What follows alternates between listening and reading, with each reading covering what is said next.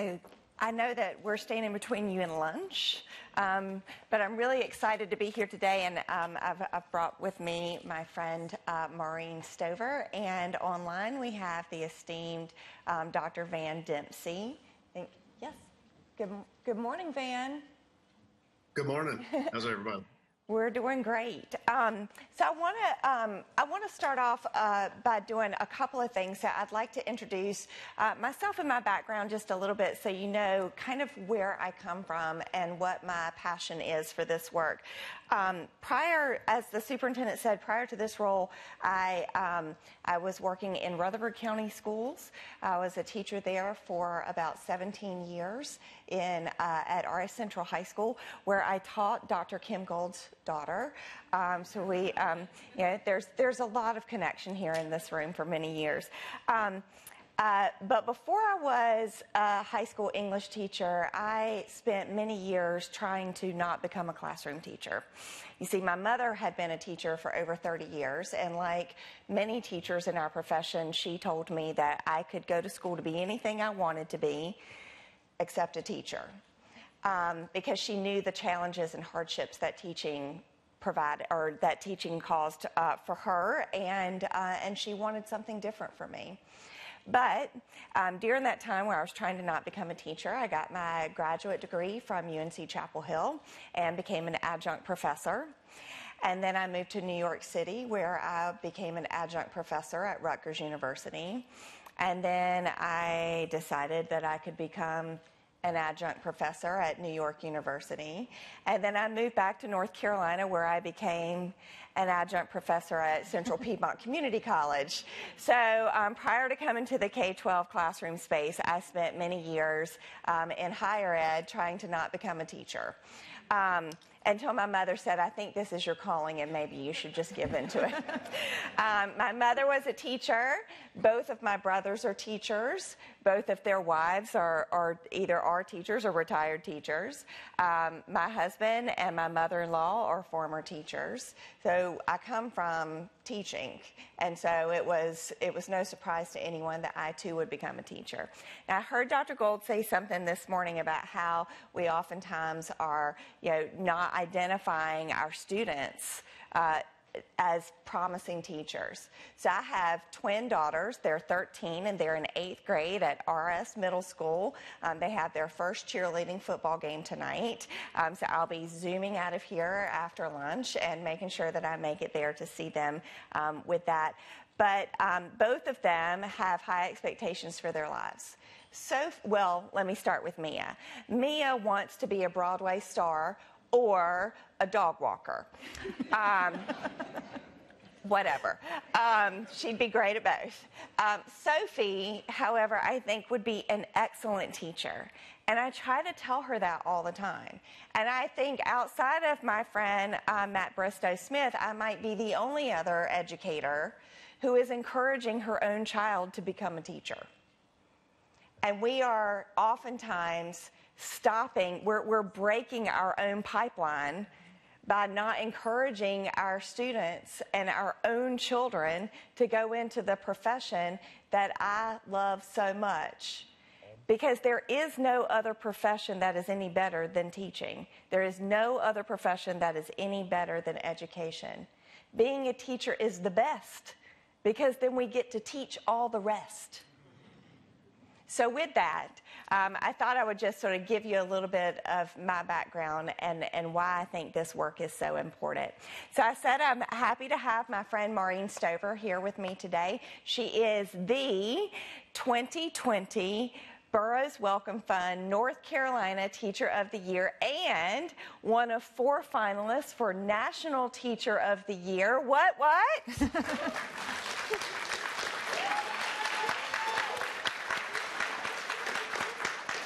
She is a former teacher from Cumberland County Schools and currently is a teacher with the North Carolina Virtual Public School System. So she's able to teach online, and NCVPS had it going before they had virtual teaching going well before virtual teaching was an actual cool thing to do. So we're happy to have her here today. And I'm also happy to be joined virtually, as I said, by Dr. Van Dempsey, who is the Dean of the Watson College of Education at UNC Wilmington and one of my heroes in education. So I'm just really excited to have him here virtually with us. And he is also, as of this week, the new chair of Pepsi. Welcome, Dr. Dempsey. Good morning. So I thought that I would go through a couple of things for those of you who might not be well-versed on how we got to this point. So the Professional Pathways Project has origins many years ago, where the Southern Regional Education Board, also known, and we're going to call it that from here on out, as SREB, created roundtable convenings in, I think, 4 different states, North Carolina being one of them, where they brought some ideas around licensure reform to a group of stakeholders and started to really dig into what some of the issues were and what they thought might be some of the solutions. From there, they created the North Carolina Education Human Capital Roundtable, and we'll just call it the Roundtable. So the Human Capital Roundtable took some of those ideas and began to grapple with those. They presented their ideas to a group of stakeholders. They brought in people. I came in twice to 2 different meetings. I know Van came into one. I think there are several other people who were here who came in to some listening sessions to give some feedback on the things that they were discussing and what some possible iterations might be if they were to move forward. And they presented to the North Carolina State Board of Education some information that they were coming up with. And so the state board charged Pepsi to draft a model. And so that model became known as the North Carolina Pathways to Excellence in Teaching Profession. And that happened around March of 2021. Pepsi then was supposed to have subcommittee meetings that went from March of 2021 through December of 2021. But they didn't think that the work was done, and they weren't ready to turn it over. So they decided that they would extend their subcommittee meetings for many months. Many months that lasted until this past month in August, where they finally and somewhat begrudgingly stopped having their meetings, because I think there were some people who felt like there was still work to be done, and there still is.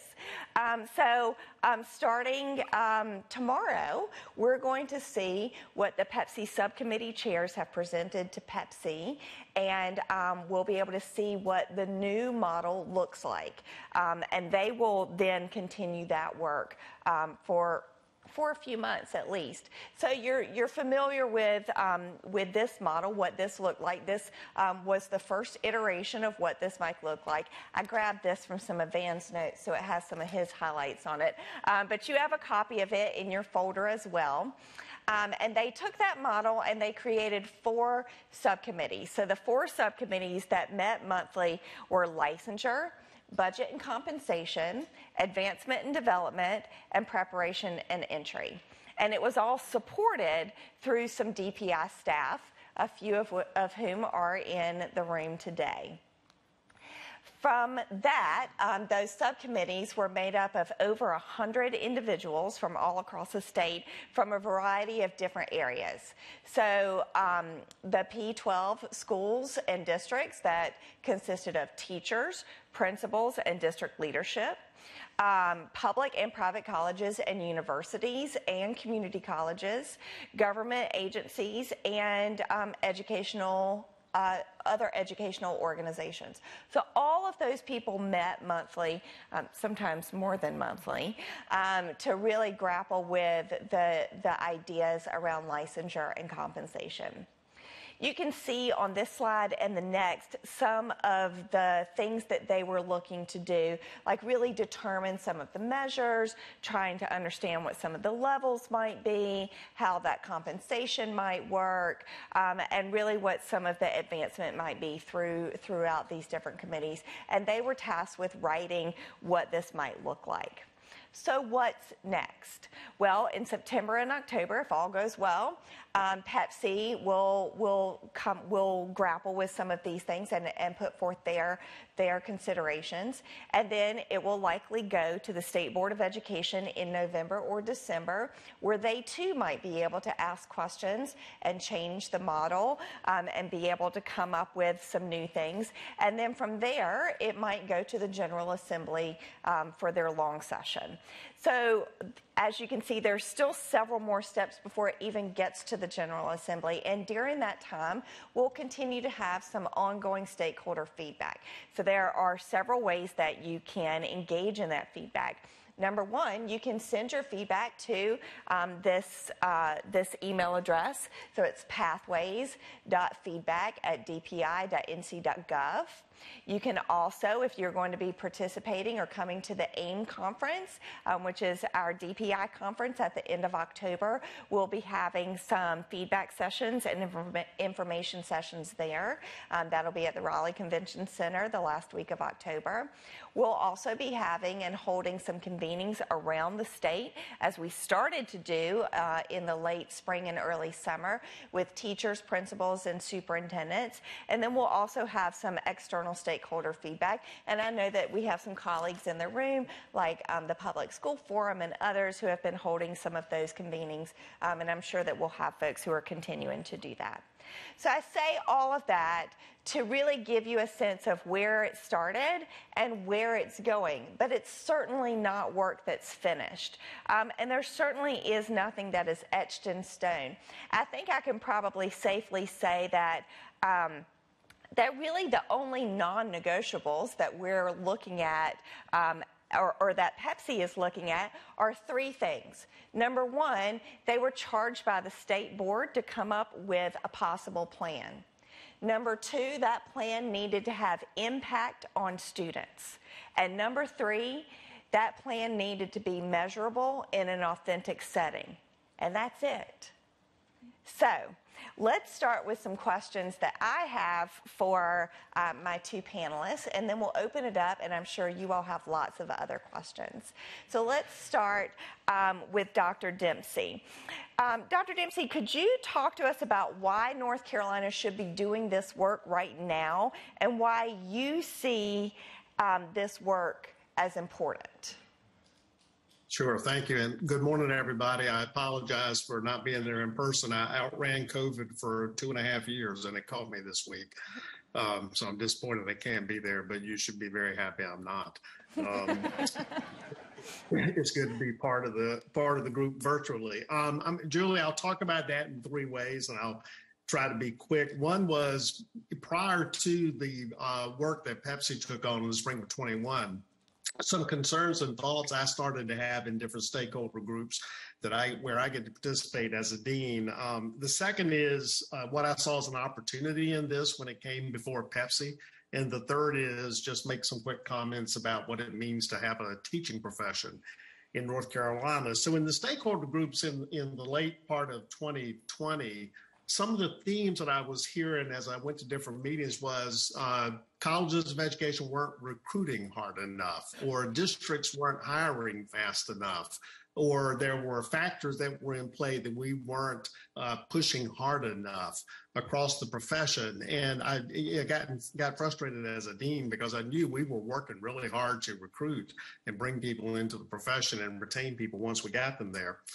The two things that I wasn't hearing much about in those conversations in late 2020 were we weren't talking about teaching in terms of being situated in market forces, or the profession in general being situated in market forces. I'm not a person who typically has used that kind of language in my career, but as we were looking at what had happened to the education profession and teaching in particular over multiple decades in North Carolina, we were making it increasingly less incentivized to become a teacher, to create a market, in essence, where people wanted to become teachers and become educators, and then making sure that we were creating cultures within the organizations teachers are in to support them and sustain them.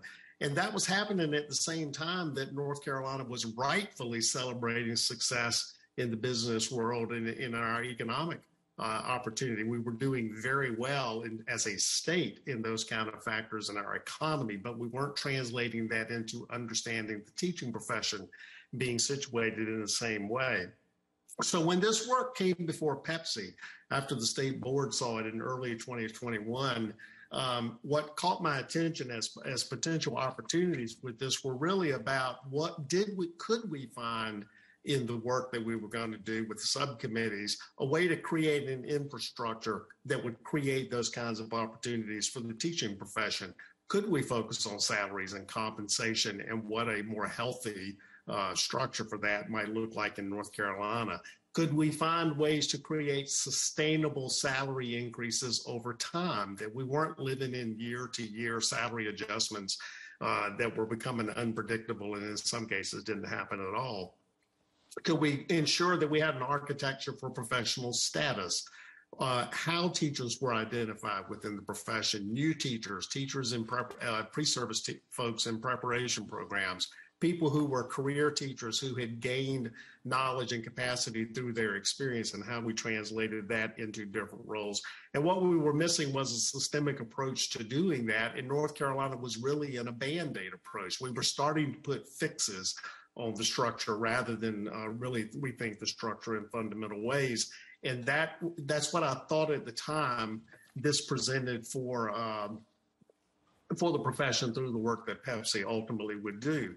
A few of the elements of the profession that I think are important to this work, and I think they undergird the conversations we've had in the subcommittees, as well as you can see it in the feedback that we've gotten from teachers and other stakeholders in terms of their responses and their reactions. Number one, having well-designed entry points into the profession. Number two, recognizing the importance and the power of teacher autonomy. Number three, understanding the importance of collegial and expert analysis of practice and how we use that to learn from practice so more educators can benefit from that learning. How do we basically transport that knowledge base through preparation programs and professional learning?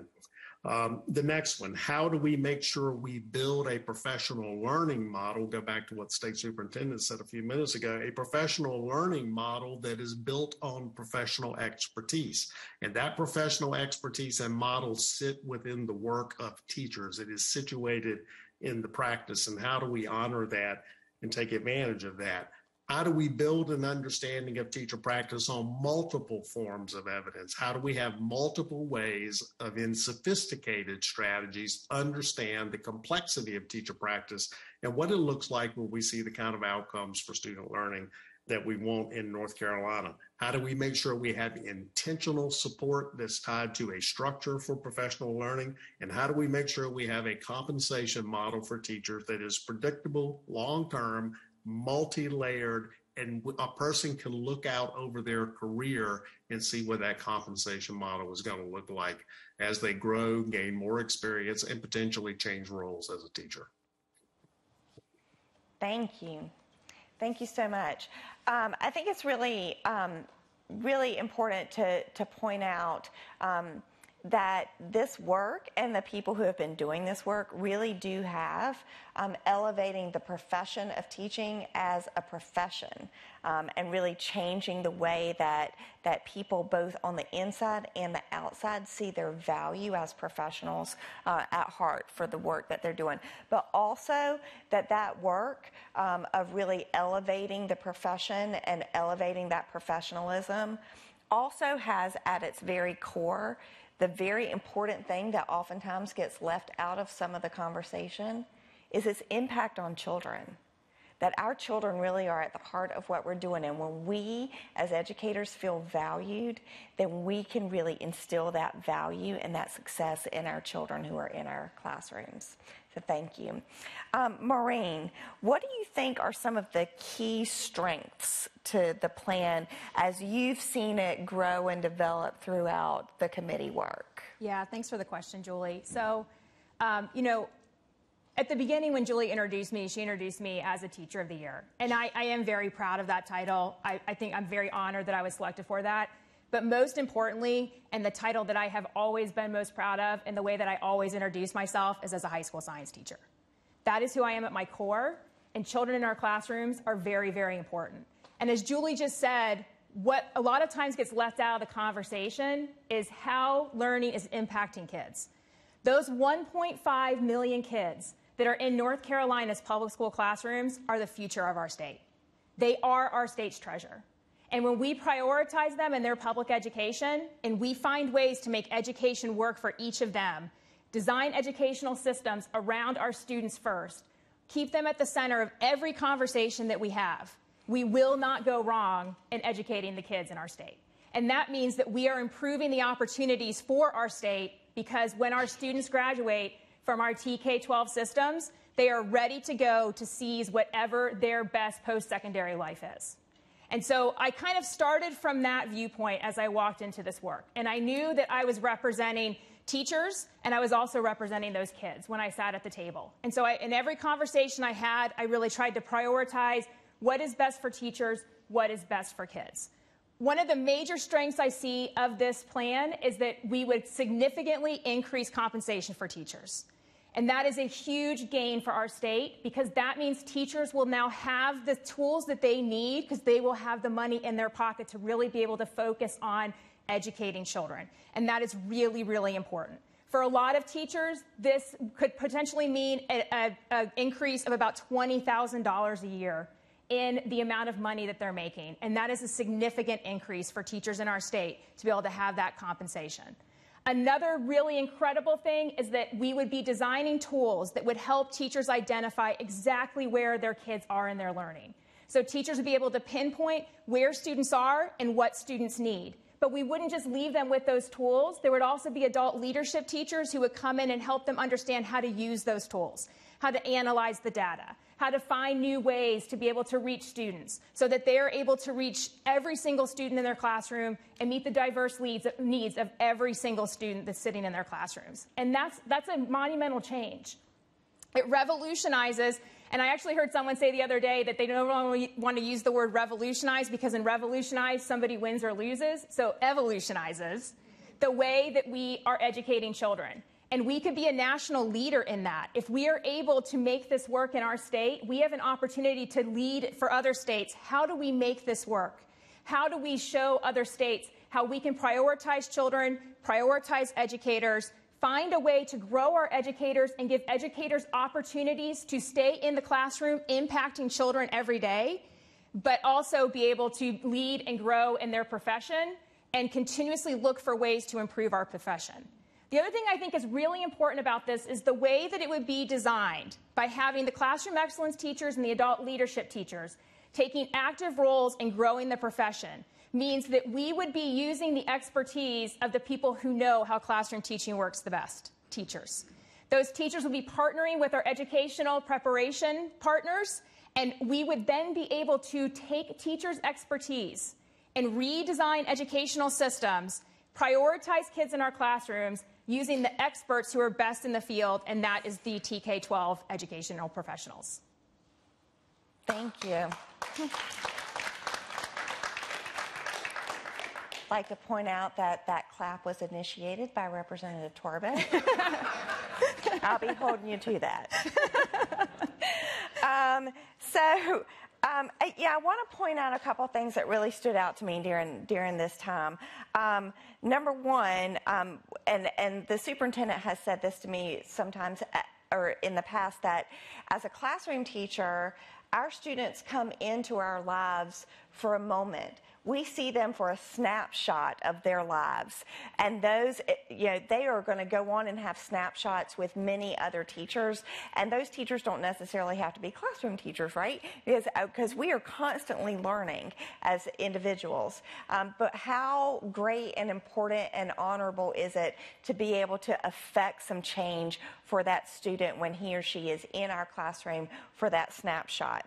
I also think it's important to point out, Maureen, that this model really does honor what teachers do on a daily basis, and that is they perform reflective practice. There's not a day that I came home from teaching that I didn't think back on what happened in the classroom. What did I do well, or what did I really fail at? And one of the things that my students, you could probably ask any number of my students, I would fail at a lot in class, and oftentimes I think it's great for our students to see us fail and recover from that than it is to see us perfect all the time. So that reflective practice is really important, and it's ingrained into this. And I think the other thing is that money oftentimes equals safety. And I love to think of the really what that idea of what is our base level of needs as a human being. And safety is one of those base levels. And if you don't have money to be able to support yourself or support your children or support your family by the profession that you have chosen, then that safety can sometimes leave. And if you don't feel safe as a human being, how are you supposed to create a safe environment for your students? So we're, as teachers, we're charged to do so many things. We're charged to make sure our students are safe, that they're fed, that they're clothed, that they're in a good mind frame, that they're going to be able to behave in class, that they're going to become good citizens, that they have opportunities to excel and advance, to have extracurricular activities, that they're going home to a safe home, that they have transportation, that they're going to have all of the opportunities once they leave our classrooms. And then on top of all of that, we're also charged to teach them. So why not pay teachers for the additional duties that they are already doing? And this model has that baked in as well. It does. It absolutely does. So I have a question for both of the panelists, and I'll offer it, and maybe Dr. Dempsey, if you'd like to start us. This afternoon, a lot of folks in our audience are going to be joining breakout sessions that focus on key parts of this plan. So in advance of those conversations, what's the one or two thing that you want them to really know about or reflect on this proposed plan? Thank you, Julie. One is to, as the plan is being discussed in the public space that is now Pepsi, to look at the plan, look at the draft, understand the different components of it. It's multi-layered, and each piece you look at, each of the licensure level, you'll see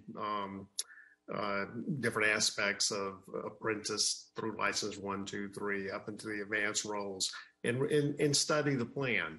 Number two, if you have feedback, and we certainly Pepsi hopes that you will provide it if you do, number one, provide your response and your feedback. But number two, think about it in terms of recommendation language. So what would you want to see in the plan that Pepsi can consider now that we're going to be deliberating it in Pepsi? So one is understand the plan, and two is articulate recommendations to us that we will certainly look at. Use the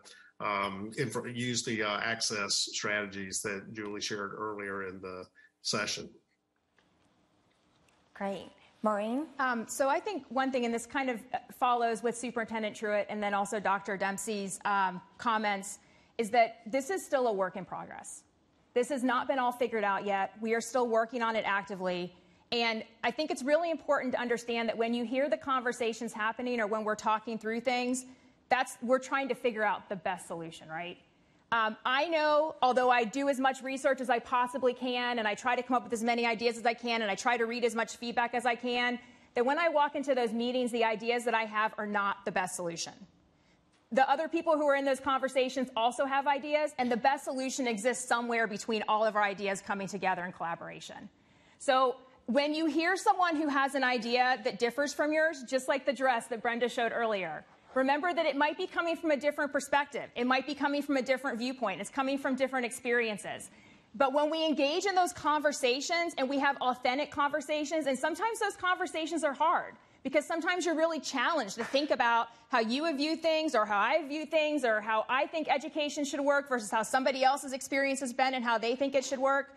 We need to have those conversations, and we need to be coming to the table willing to have those conversations to find the space in the middle that is the best solution for the kids in our classrooms and for the teachers who teach them. And I firmly believe that we have the right people in our state in those conversations to find those solutions. But we all need to be open and willing to be vulnerable and to sometimes hear that our idea is not what everybody else thinks is the best solution.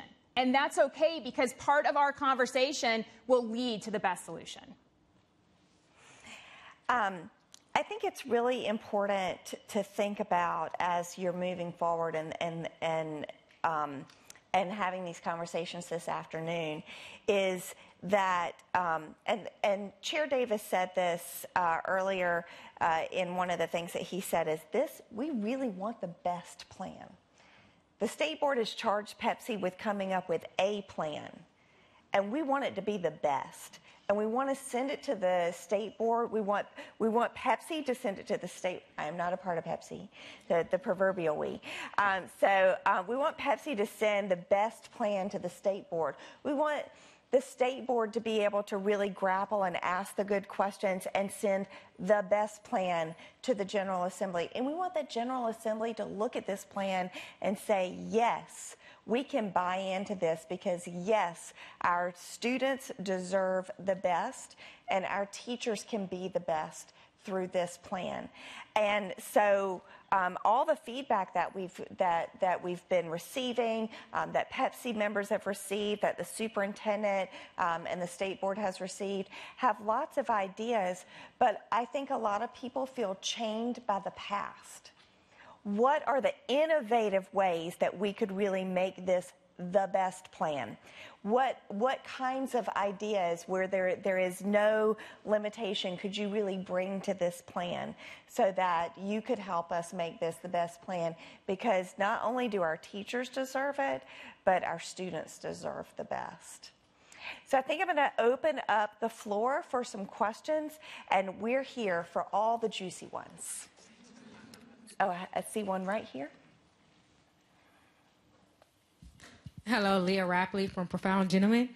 My question to you all is, we're talking about the pathways conversation. My lens is from teachers of color.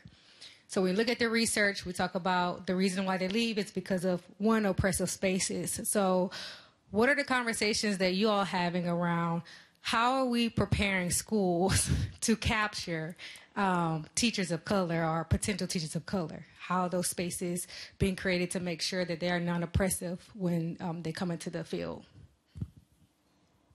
Sure. I'm happy to take that one. Okay, so I think that's a real opportunity for us to have a really great collaboration between the higher ed schools and our K-12 schools, where we can train teachers in anti-racist teaching practices, where we can help teachers understand what it means to feel oppressed and why spaces do not feel safe. And I think it also goes back again to having those conversations and being open and understanding when someone tells you that they feel unsafe or when someone tells you that you make them feel uncomfortable, that you are open to that and that you understand that and that you as a practitioner change your behavior so that you're making people feel included and you're making people feel safe. I think it's also really important that you're very reflective. As Julie said, we're reflective as practitioners in our teaching practice. We also need to be reflective as practitioners in the way that we are treating others around us and ensuring that we are providing safe spaces for them to feel like they are able to come into that area and they're able to feel safe and that they are valued and they are respected and that they are seen. Julie, can I add something to that? Absolutely. And it's a great question. I missed most of the previous panel. One part of this work with Pepsi that's critical is how it intersects with the work that's coming out of the DRIVE Task Force. And we're doing some of this work down at UNC Wilmington and in the Southeast region now. But as we create teachers of color networks, we create affinity groups of educators who bring that knowledge base, bring that experience, bring that pedagogical skill set to how we prepare and how we support teachers in our classrooms. A couple of ways that this work can be elevated through the work that Pepsi is doing in the recommendations is, number one, how do we recognize that pedagogical knowledge base that the questions suggest? There is expertise, there's capacity, there's a sophisticated form of teacher practice that is in that work that teachers of color do, whether it's with children of color or with white students, and we've not made that knowledge base as explicit as it needs to be, both in preparation and in professional learning. And a great way to make that more explicit is to build it into the classroom expertise models in the advanced teacher roles. How do we make sure we're making that knowledge base explicit in ways that we can share it within the profession? I think potentially the structure is there with the recommendations we're looking at in Pepsi. And I think we'll harken back to something that Dr. Graham said in the previous panel about how EPPs can change some of the structure when they're preparing their students so that they are really looking at the lived experiences of the students that they not only have now, but the possible students that they could have in the future, to really build that pipeline to be more robust, more diverse, and more inviting, and breaking down some of those barriers. And the other thing that Dr. Graham said that I think is we need to really keep in mind is that this is not necessarily just about partnership, and it's not necessarily just about collaboration, but it really is about building alliances. And that I loved when he said that that alliance runs so much deeper than just a partnership or a collaboration, but that we are all moving together. And this work that Pepsi is taking up, it is definitely in alignment with the recommendations from the DRIVE Task Force, with the recommendations and the roadmap that the Leandro Comprehensive Remedial Plan has, with the alignment that the Operation Polaris has with the Human Capital Working Group, with the State Board Strategic Plan, and really making sure that there's opportunity and access, not just for our students, but for our educators too. Another question? Come on, y'all. This is like the juiciest part of the day. Where are those? Yes. You've got a mic coming to you. Oh, I do? Yes. Wonderful. Thank you.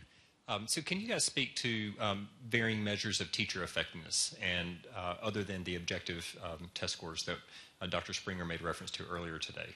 That'd be great. Yeah, and I think that's a really key component of the proposal, is that it would give teachers a choice in how they're demonstrating their effectiveness. So we know as practitioners that one test one day does not tell the story of us as teachers. We know that it also does not tell the story of our students as learners.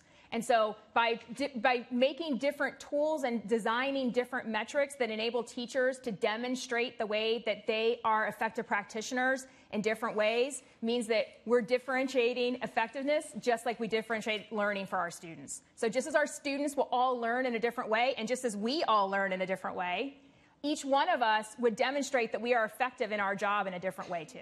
So the Pathways to Excellence model would provide multiple choices for teachers to be able to demonstrate that they are effective with their students.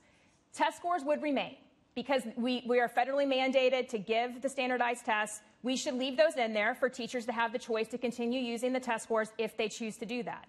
But in addition to that, there would also be opportunities for teachers to use things from their curricular materials that are standards aligned, and that they would then be able to demonstrate continuous improvement in their students from day 1 to day 180. And what that means is a student better on the last day of school than they were on the first day of school because I was their teacher? And the answer is often yes. Almost right? always yes. Right? So let's look at our students, and then that also helps our students know that they're successful. Right? Because when your teacher says to you, high five, you did it, you're doing awesome, you're doing great, that's reflective of that teacher doing great work with that student, right? And so it helps our students also realize their success in school. And so it's going to give us the opportunity to really kind of fully develop the way that we are demonstrating that our students are effective in their learning and how they're being supported by their teachers. But in addition to that, we're not just going to say to a teacher, if you're struggling to be effective with students, we're not going to say, oh, too bad. You're going to have this adult leadership teacher who's going to come into your classroom and work closely with you to help you be more effective. So this is truly a collaborative effort where we're going to take teachers from the adult leadership role who will transfer from working mostly with students to working mostly with adults. They will still be in classrooms every day. They will still be around students every day, but they're going to transition from working one-on-one with students to working with the adults that are helping the students learn. And they're going to come into those classrooms, help those teachers understand how to analyze data, how to figure out where students are in their learning, how to then use different strategies and methods to reach the diverse learning needs of all the students in their classrooms. And then if that strategy and method doesn't work, there will be follow-up where they will come in and let's try something different. So it's going to be continuously looking at where kids are. It will not just be looking at students on one test, one day, 65 questions. It's going to be looking at where was the kid on day one, where is that same student on day 180, and what did that teacher and what did this team at that school with the adult leadership, classroom excellence, and classroom teacher, what did they all do to fully support that student in their learning, academically, socially, and emotionally, to make sure that that student reached their maximum potential and is successful as they exit that grade level and go to their next classroom teacher. And I think we heard that with Chad in his video earlier, who's a part of your team. Chad was a part of my team. Also from right next door to Rutherford County. So, so we heard that from him, that if he could have been looked at as a teacher and his effectiveness in a different way, then he would have certainly been able to have remained in his job throughout that work and to have succeeded at being that excellent teacher from the get-go. And that's exactly what we want with our students too. So practicing what we preach, I think. So I think we'll be around throughout lunch and this afternoon and would love to be able to take other questions. I know that Dr. Dempsey will not be here face-to-face, but I'm happy to take your questions for him and to shepherd them over and be able to get you some feedback. But the best thing that you can do right now is to make sure that if you have ideas or you have comments, is to shoot them to that email address so that we can make sure that we can get them to the right folks. So I am going to now thank you all for being such a wonderful audience. Thank my panelists, Dr. Dempsey and Maureen Stover. Let's give them a round of applause. Thank you, everybody.